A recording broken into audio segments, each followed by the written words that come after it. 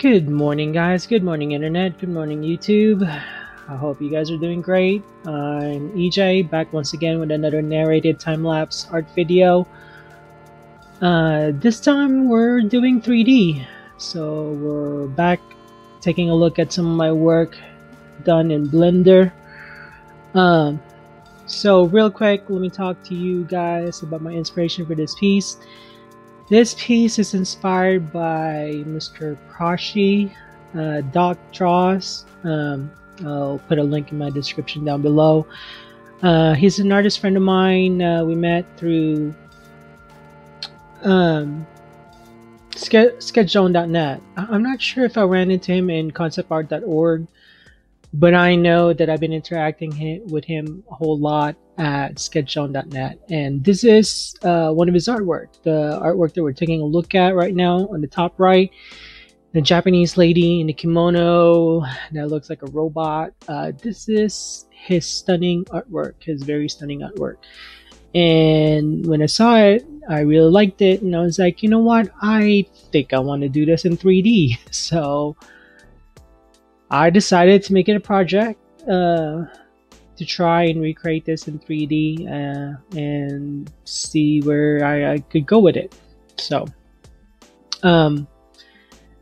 yeah, that's my inspiration, is Mr. Prashi, Mr. DocDraws. Thank you so much for your wonderful artwork, and thank you for letting me do this 3D piece. So if you guys have gotten a chance to see the video, DocDraws Oranges, in that video I talked a lot about likeness and how I was failing on the likeness aspect. Well, real quick, I guess just to recap what happened. DocDraws is another guy I know from sketchzone.net, and he also has an artwork that I decided to recreate in 3D. And I put up a video of it, the making of it, and I put a narrated component to it. It's on my YouTube. Go take a look if you guys would like to. But in that video, I talked a lot about how I failed in accomplishing the likeness of Ajam's work. And towards the end, I just started going for completion, essentially. And, you know, just to complete the work and just to have it finished, just to have it done, just to have something. You know, now I tried my best with this particular piece. I went ahead and tried my best to do the whole likeness thing because I knew I was having issues with it, essentially, and I failed again. I guess it's just the best way for me to put it. I didn't do a good job with the likeness in this particular piece. I tried 3 times, and that's what you'll see in the first 10 minutes. First 10 minutes is gonna show my first 2 attempts at trying to do this piece. So the first one, trying to take a look at the video right now to see if, okay, so yeah, this is the second attempt. This is the polygonal attempt. The first attempt was just straight up sculpt. I started with a ball and kind of just shaped things out and try to go with it, or I tried to run with it. And when I was working on it, I ran into problems with the eyes. I don't know what it is about the eyes, but sculpting the eyes is probably the hardest part for me when I'm sculpting 3D faces. I can't seem to get it right. I can't seem to get the curvature right. I can't seem to get how big it is, what the size of it is. So I have issues with it. And so when I was sculpting the first time around, I started running into problems with the eyes. And I kind of took a step back and took a look at the whole face in general and realized, you know what, this is not looking Asian at all. So I already know that I was failing on the likeness aspect of it. So I decided, you know what, I'm going to do a more polygonal approach, straight up polygonal modeling. So this is my second attempt, essentially, at trying to do this. And this attempt also failed, mainly because I got impatient. I feel like sculpting is so much faster when you're concepting or when you're trying to just start out. For sure, without a doubt, sculpting is way quicker. And polygonal modeling was kind of slow and tedious. Not only that, but I didn't really have a character sheet to go with. I only have one drawing to base my 3D object on. And so, you know, for this polygonal approach, for this polygonal modeling approach, it also failed because of those two things. It was taking too long, which I could have really just been patient and just kept going with it. But really the more important part of it is the fact that I didn't have a character sheet. I didn't have something to base my polygons on, and I was just kind of just winging everything. And so it failed. And so what I ended up doing after this second approach is I went back to the first approach, and I was like, you know what, I'm gonna try and see if I could run with it. And in the end, I also gave up. I was like, no, second approach is just not working. And so I went for my third approach. And on the third approach, I decided to actually look at an actual Asian person. Which, you know, I'll talk about that in a few minutes after all this video is over. But yeah, in the next 4 minutes, I'm going to try and attempt this whole polygonal approach, and you'll just see me give up. And then I'll try to bring up the first sculpt, and it still didn't work. Then after that, I'm going to start on my third attempt, which I will talk about in a second.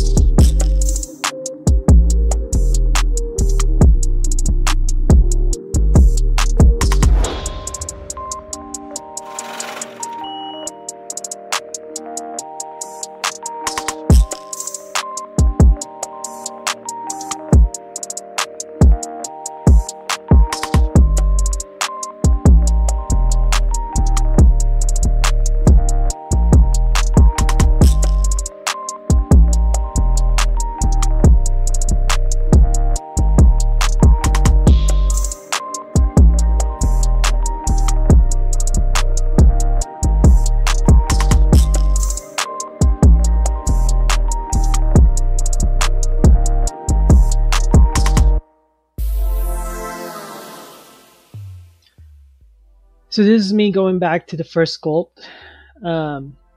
You see that I gave up on the polygonal modeling, and I decided to do a totally different approach with the first sculpt, which was to sculpt the eyes separately from the face in itself, instead of always trying to sculpt the eyes out of the face, which is what I normally do. So that was what happened a few seconds ago, and then you could tell that that wasn't working for me either. So I just went back to my old habit of trying to sculpt the eyes out of the face, and again, it just still wasn't working for me, you know. So yeah, you will see me give up on this and start a new one, which you will see in a few seconds.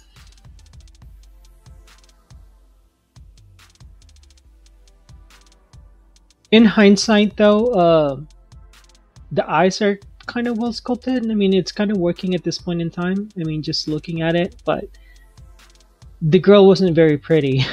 Wish I could talk about that some more later on.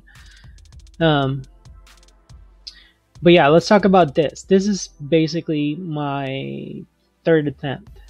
And on this one, what I'm trying to do is I started with an object that could kind of give me an idea of the shape of the head, because I know that it was going to be separate from the face. So that's what that was, and now I started in the face. And this time around, I looked up a photo of Michelle Yeoh, the actress. She's a famous I thought at first that she was Chinese, but it turns out she's Taiwanese. I could be wrong. I'm not sure, but I know that she's a popular Asian actress. And I decided to pull up a photo of hers because I feel that her face is kind of the most similar to that Japanese girl. Even though Michelle Yeoh isn't technically Japanese, she kind of has the same similar features as that of Prashi's artwork. And that's why I chose her. But I blurred it out. I blurred out her photo just because I'm not sure about the rights of the photo. So, you know, just for safety's sake, I'm just going to go ahead and just blur it out. And that's why it's blurred out. So yeah, this is Michelle Yeoh. And you can see that it's going by so much quicker for me. And I think that's part of the reason why my agent's draws sculpt wasn't working too well. And the first two attempts that I did on this artwork, on sculpting this artwork, didn't go too well. I think the reason why they failed mainly is because I really actually wasn't referencing an actual human. When I started looking at Michelle Yeoh's face, it really helped me figure out, you know, how the eyes should be in a way, you know, so it helped a lot to have this reference. And this is the reason why I stress references a lot in looking at things and looking at photos, because, you know, you can sit there and just keep hammering things out up until you get it. But what ends up happening is that you just end up wasting a lot of time and you still could not get it accurate. In this case, I got the eyes accurate enough to where, you know, I got the curvature of it right and the shape of it right. And so yeah, it worked for me on this particular sculpt because I was actually looking at a human person instead of just trying to go with, you know, my gut instinct essentially. So in a way, this kind of presents a problem for me when it comes to cartoon characters. I guess I'm going to have to practice some more on cartoon characters. But when it comes to sculpting humans, for me, I personally feel that it's best to look at an actual photo of a person because it helps a lot. So yeah. And you can still see that even though I have that photo now to kind of guide me, I'm still struggling quite a lot.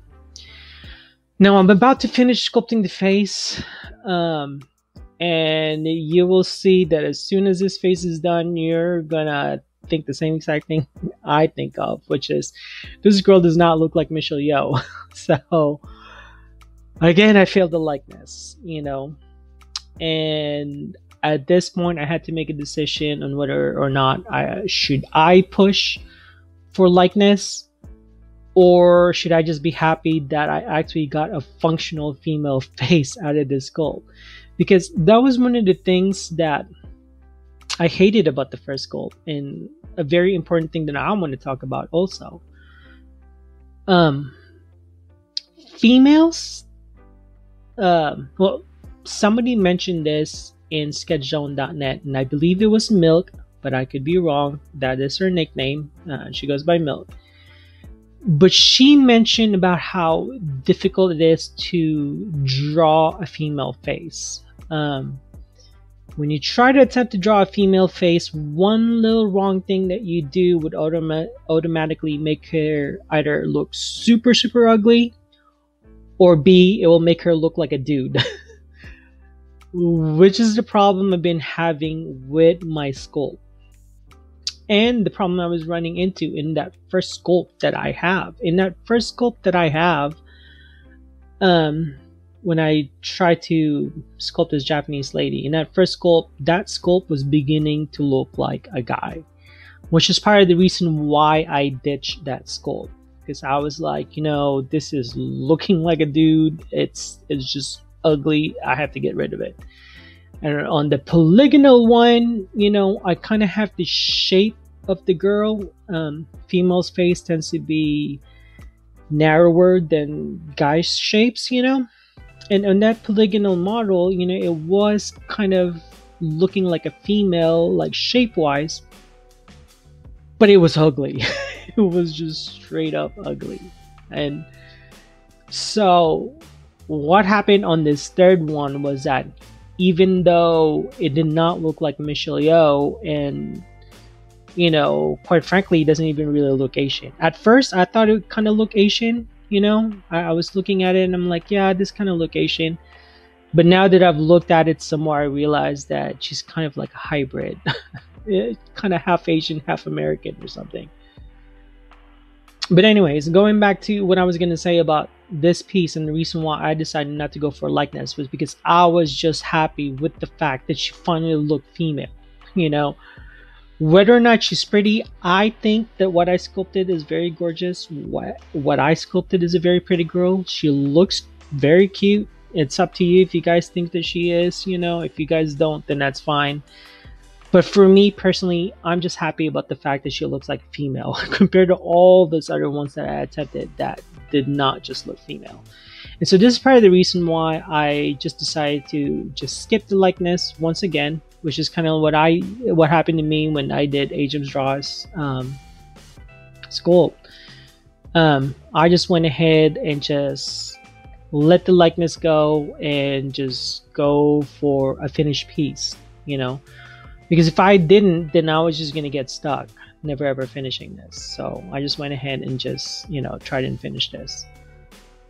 But yeah, I really wanted to mention the whole likeness issue because it got raised after I was close to finishing this, and I started posting WIPs and progress images on it on sketchzone.net. That was one of the things that got mentioned was, you know, it wasn't looking Asian anymore. It didn't really look like Prashi's artwork, you know.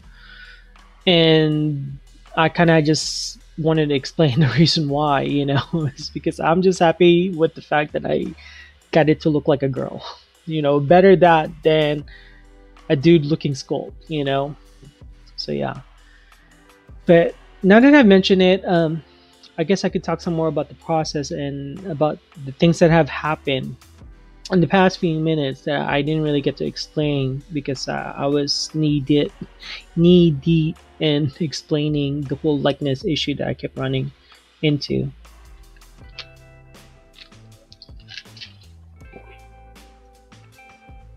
But what has transpired in the past few minutes is after I sculpted the face, I knew that a lot of pieces were going to be different.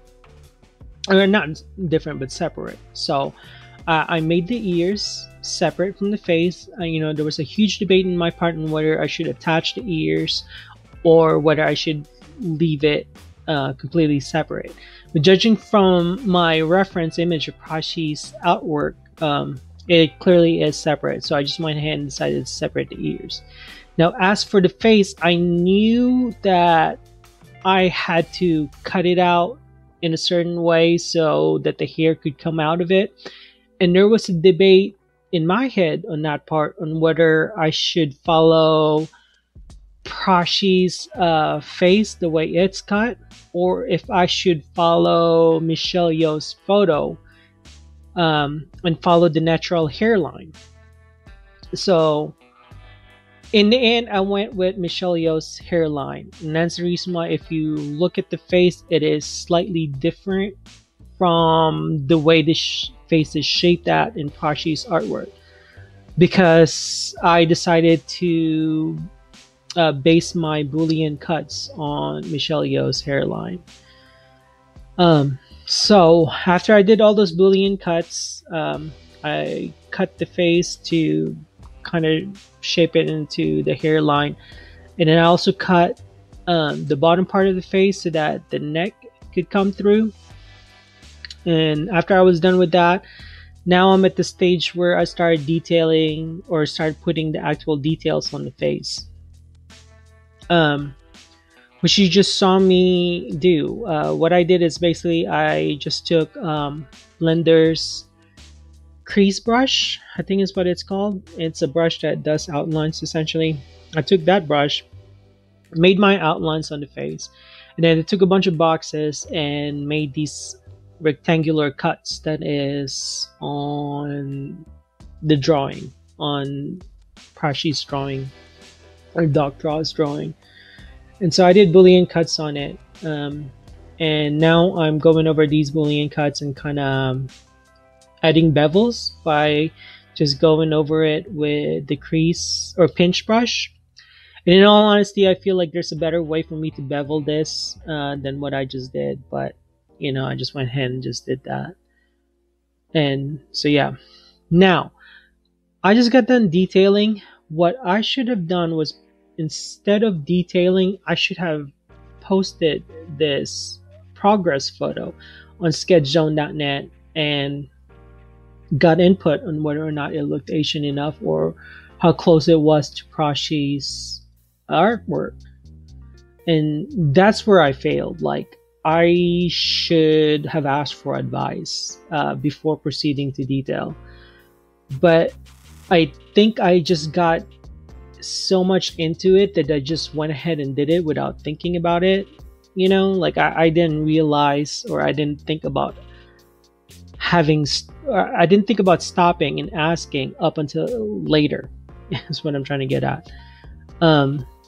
So yeah, what I should have done was, instead of detailing and putting in all those details, I should have asked for opinion so I could have made adjustments before adding those details. Because what ended up happening was that as soon as I put in those details, it becomes immensely more difficult for me to do my edits. And so when I posted this and I got the comment that it didn't look Asian anymore, I, you know, just kind of politely explained, you know, I attempted 3 times. I just letting the likeness go, you know. So yeah. But yeah, looking back at it, I should have asked for advice before adding those details, because it would have made things so much more difficult to edit. And that's part of the reason why I didn't do my edits, because I already put in the details. Anyway, so what's going on in the video right now is me blocking out the kimono. And I also ran into issues with the kimono, not as much as all the other issues that I was running into. For the kimono, my biggest issue was the symmetry. It is such a godsend to have the symmetry option when you're sculpting, because it really saves quite a lot of time. So when I'm sculpting, obviously you can tell that everything's symmetrical. What I'm doing on one side gets reflected on the other side.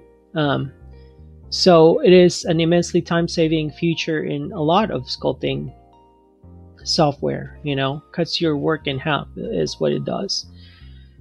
The thing though is that the kimono is not symmetrical. If you see the folds, like in the chest area, one piece of fabric folds over the other one. I'm not sure what the correct clothing term is for that. I want to say the color. That's not exactly color like the way you have in a dress shirt. It's, I guess, just a fold. I'll just call it a fold. But you can see that one overlaps the other, and that's not symmetrical at all. So, you know, I kind of had issue on thinking on how far should my sculpt go before I break symmetry. And this is always a question that I have in my head, you know, especially when I'm dealing with symmetry or details. Same thing with the detailing in the face. You know, how far should I sculpt the general features before I start detailing? Or how far should I sculpt with symmetry on before I break symmetry? You know, so there's always like a debate in my head, and it was kind of slowing me down because I wasn't sure. You know, like you could tell right now that I started working on the color sort of area that I was referring to, that I'm not really sure what it is, what it's called. But you can tell that I'm still trying to do it symmetrically, you know, to save myself time. And again, like I said, I didn't know like when to switch over. But at some point I just decided to just go ahead and just go for it. And I think this is when I decided to break symmetry. So yeah, at this point I know that I can't go back. Well, I mean, I technically could have gone back to the rest of the sculpt and have turned the symmetry back on and it would have been fine. I just, if I was to do that, I would just need to make sure that I don't go over the parts that are not symmetrical. But in the end, it all worked out. So yeah. But yeah, at this point in time, everything is like all coming together, sculpt wise. You know, I'm happy with the face. Does not look like Prashi's face, but at least it looks female. Whether or not it looks Asian, you know, it's up to you guys. I tried my best to make it look Asian, but you know, it kind of failed, and I'm okay with that because I'm not going for perfection at this point. So now I decided that it was time to do the pedestal because it was getting to that point where things are kind of just coming along together in terms of the body and the face and everything else. Now I know that the most difficult thing to sculpt was going to be the hair, and I don't know why it is that I always have such a hard problem with hair, but I almost always do.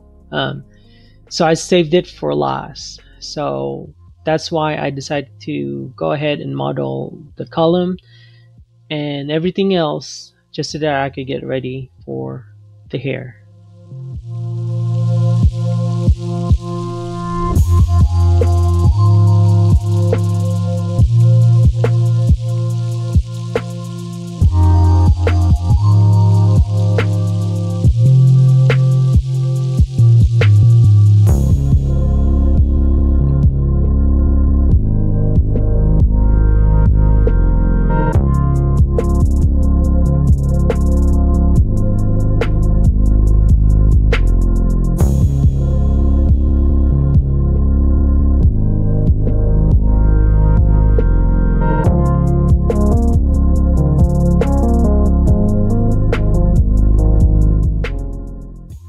As you can see, I have begun modeling the hair. I knew that I needed to separate certain parts of the hair, like the top part. I knew I needed that to be separate to the main body of the hair, as well as the hair bun, which is what you see me work on right now. So they're all in 3 separate pieces. I was going to all sculpt them differently and combine them essentially. Now I set it up in Blender 2.8, and as soon as I set it up, I open up this version of Blender 2.81 that I have, which has new features for the sculpting, and I've been watching videos of it, and I was excited with some of the features that's coming out, so I just have to try it out. And so this is me working on Blender 2.81 alpha or pre-alpha. I think at this point I was still at pre-alpha, and the feature that I was really dying to try out was the remesh function, which is pretty much like ZBrush's Dynamesh function. So yeah, I was excited about that because I saw someone sculpt something using the remesh function, and I was really impressed with the video that I was watching, that I just had to try it out. And so here I am working on 2.81, trying out this new feature. It's very cool. It's very amazing. The one thing that I like about the remesh function is that it really helps me block certain things out in low format. Although in hindsight I could use the multi-resolution to help me do that, but the good thing about remesh versus multi-resolution is that it takes into account all the details that you add in and adds polygons based on the stuff that you add in, so that's always a good thing. Now the differences between remesh and dynamic topology or DynTopo, they're about the same workflow wise. The problem I keep running into Din Topo is that I have a tendency to jump into super fine details with Din Topo real quick. And even though there's really nothing wrong with doing that, what ends up happening is that I end up with a far denser um, object than I did with this one, with the remesh function. Um, so that's, a nice little advantage of remesh, I guess. Although towards the end, the remesh did end up getting heavy because I started putting like a lot of details. Wait, I take it back. I think I might have used dynamic topology towards the end. I think that's why the polygon count just went up. I'm not sure. I'm gonna have to take a look into it later, when it arrives later in the video.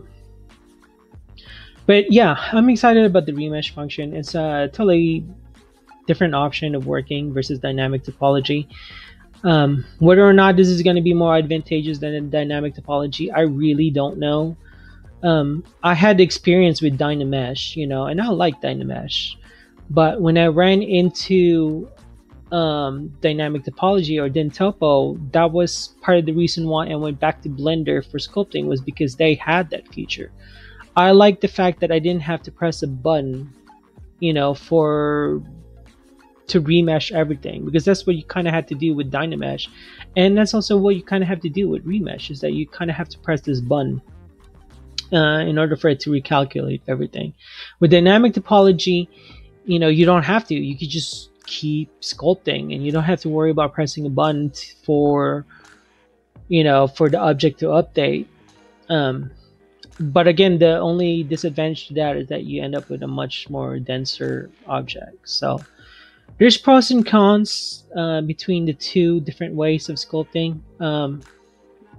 At first I didn't like Dynamesh. I was all about dynamic topology, and then now that I tried remesh, it totally made me miss Dynamesh and ZBrush. I'm like, you know what? Dynamesh wasn't as bad as I thought it was, because it did help keep the vertex or the face count, the polygonal face count low. So there's pros and cons. So, but yeah, this was a feature that I really just wanted to try out and see what it was like, because it reminded me so much of Dynamesh. But yeah, so going back to what I'm doing, and I guess explaining what's been going on. Good advice for people who are sculpting and for people who are drawing too. Always start out with basic shapes. Always have it looser and much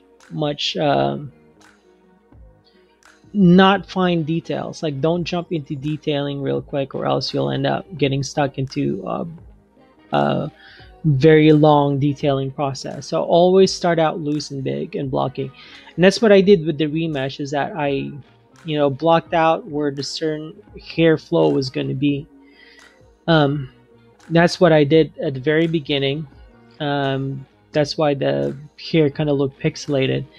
And now on the second process, I went back and actually defined where the hair strands are going to be. Now, how I'm doing this sculpt is actually kind of, should I say, a no-no? Like, I wouldn't suggest for anyone to go as deep and as detailed as I did, where I actually worked on each and every single strand.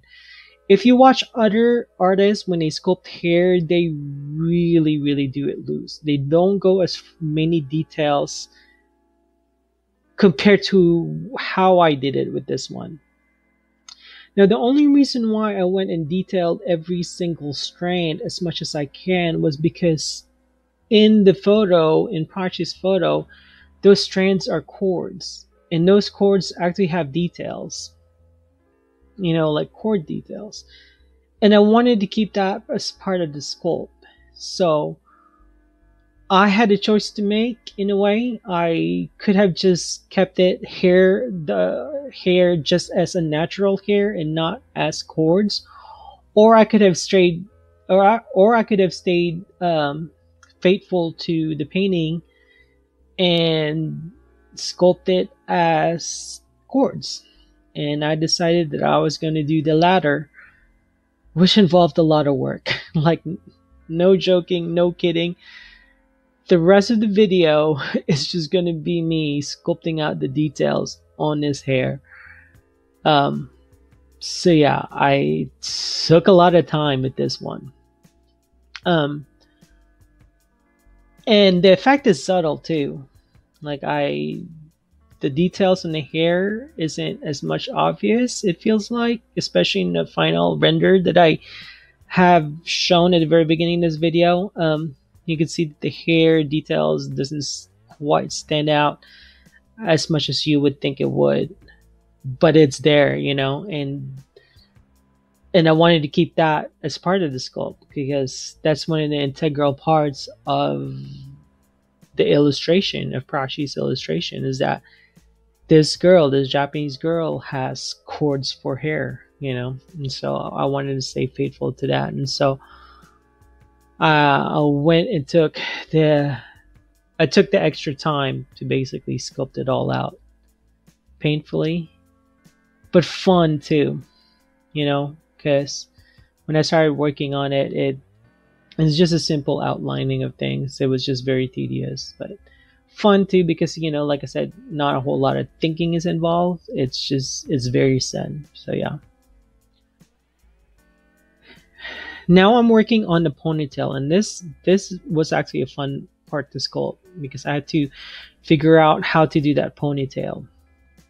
And how I ended up doing it is I basically did this polygon object, which you see it on the lower right, this cylinder that has kind of a square hole into it. And what I did was I took this this object and applied an array modifier and a curve modifier so that I can have it end up in the shape of the ponytail. You can see me working on it right now, where I'm adding, well, right now I'm editing the curve, and I think I deleted this curve that I have right now and replaced it with something else because I wasn't liking I wasn't liking the results I was getting with this particular curve. But yeah, I think this is the new one now. Anyway, so I'm setting up my piece to line up properly, and there's a lot of setup involved in it, and it involves like make sure that the object's rotation is centered in an object and not in world space and all that stuff. Like, there's just it's very involved to set it up. But the basic idea is to use the array modifier and the curve modifier, and you'll end up with this cool looking ponytail, which I ended up having in my sculpt. Now, I wish I had added more curve to it, you know. I mean, like, looking at it now, it doesn't look as curved as the illustration. But I'm just glad that I was able to pull it off, because it was probably like one of the hardest thing to think of how to do in this piece. So yeah.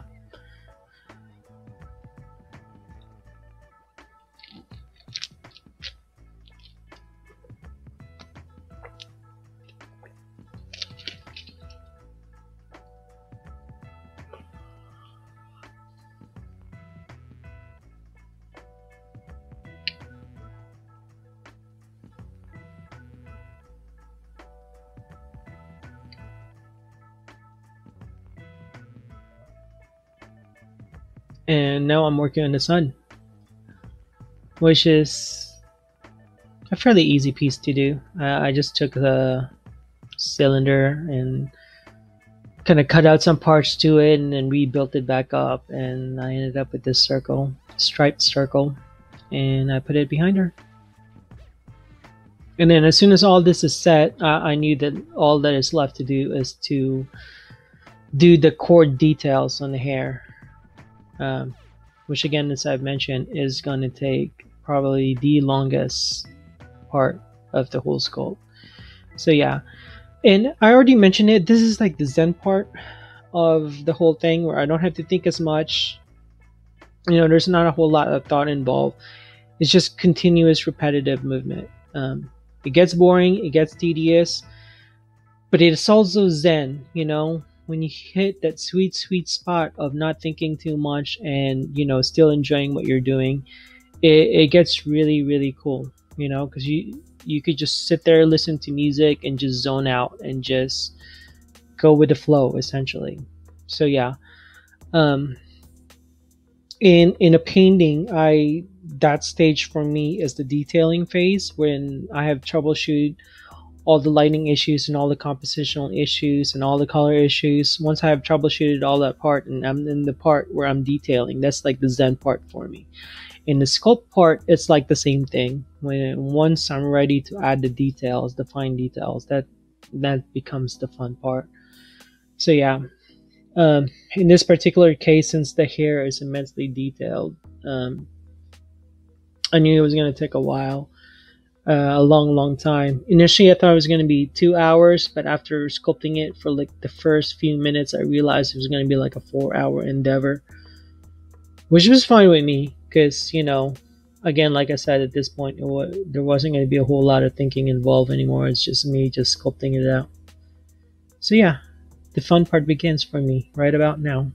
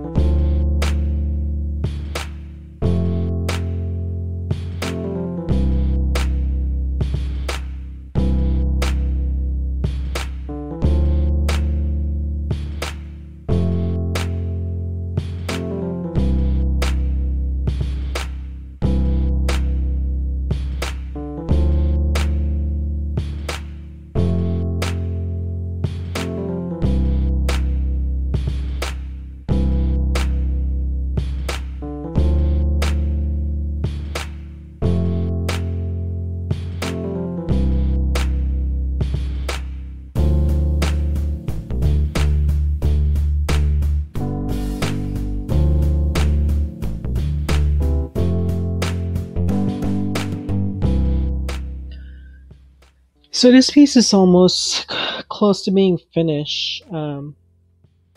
Again, like I said, what's going on in the scene right now is pretty much rinse repeat, where I'm adding the details of the chords, adding some grooves here and there, and sharpening some things up. So it's pretty much rinse and repeat. This was a very fun sculpt for me to do. I actually really, really liked it. Of course, I had likeness issues again, like I did with Ajim's artwork. But it's okay. This is going to be a struggle of mine within the next few months, years, I suspect. When it comes to doing portraits in acrylic and 2D painting, I kind of had portraits down for the most part. I could make someone look like who they are if I'm looking at a photo or whatnot, and especially in 2D. Not a happen. It doesn't happen all the time. I do have failures, and even professionals and masters can sometimes have failures in the likeness. I've seen it happen. I've actually seen YouTube videos of people who are looked up as masters, and they themselves will admit, sorry, I did not capture the likeness in this one. I just wanted to just go ahead and finish the piece. Yada da da da. I've actually seen them do that. So it happens even to the best of us where they couldn't capture the likeness. But for 2D, I'm fairly good at it. I'm fairly adept at it. I fail, just like everyone else, but I don't fail nowhere near enough as I do when it comes to 3D. So this is something that I am looking forward to working on in the next few months or so, to where I could just capture a likeness. It's going to be an even bigger challenge for me, especially doing the cartoon ones.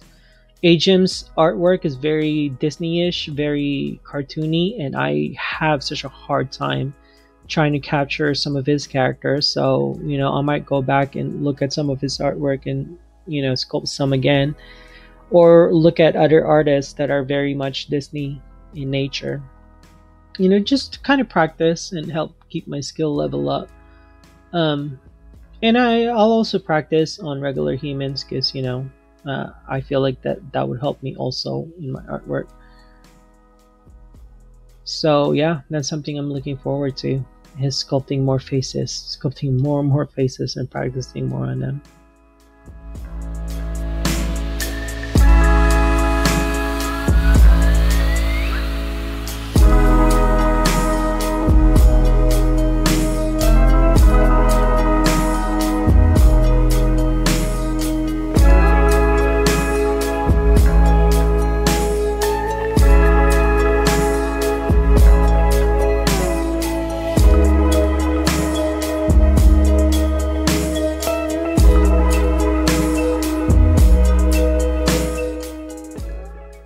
Thank you so much, guys, for watching it with me. I will see you guys in the next video. Good night.